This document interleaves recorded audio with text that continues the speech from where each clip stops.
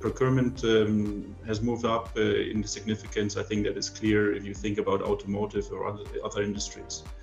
But when it comes to indirect procurement, that so far has been maybe a bit of a neglected potential. When we speak to our potential clients, we see easily that they leave anything between 5 to 30% of their top line on the table just in the area of indirect, depending on the industry they're in. So that kind of potential is there. When we speak with potential clients, we very often see that indirect procurement is really not their core business. And then there's a good business case to really consider outsourcing to a company like ours, Chain IQ.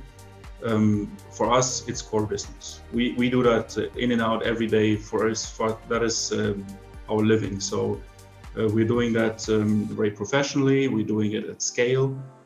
So we're creating also a lot of purchasing power by volume bundling. So that is also things, even if a client does procurement well, the volume bundling is something that we can provide and they cannot.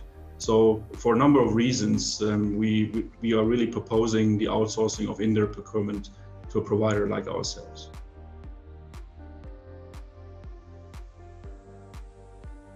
Marketplaces are attractive because they provide competitive prices. So competitiveness is one of the things. The other thing that a marketplace provides is compliance. So a lot of what is left on the table is just due to the lack of compliance and controls that people just go and purchase anywhere out of any control function. So that's the compliance piece. And then, and that makes it really magnificent to consider a marketplace. Then there's also the convenience piece. And what Darren said about procurement people, that really applies to any user in a company.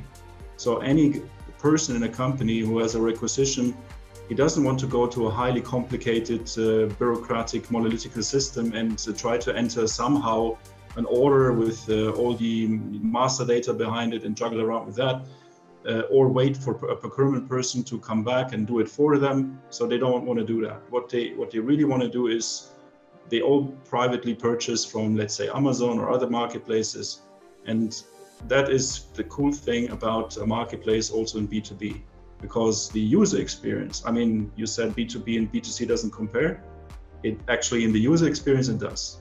So in the user experience, it is as cool as an employee to purchase something as a private person, you purchase something for Christmas. That is exactly the same splendid user experience.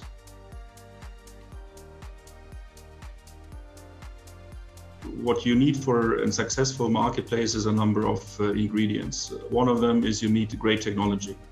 That is taken care of by Tradeshift, and so we're very happy that this is not an issue anymore, it's available. So thanks to Tradeshift for that. But what you also need on a marketplace is obviously the buyers and the sellers as such. And if you just start on a green field, it will be very hard. It's like the chicken and egg dilemma. It will be very, very hard to at the same time bring the buyers in as the relevant sellers and vice versa. So, and this is where Chain IQ comes in. So we already have the relationships. We have the clients, we have the sellers. So we bring them in an orchestrated way at the same time. And that, I think, is really this momentum that you need to create on a marketplace, that you really have trade, and that it is commercially interesting and successful.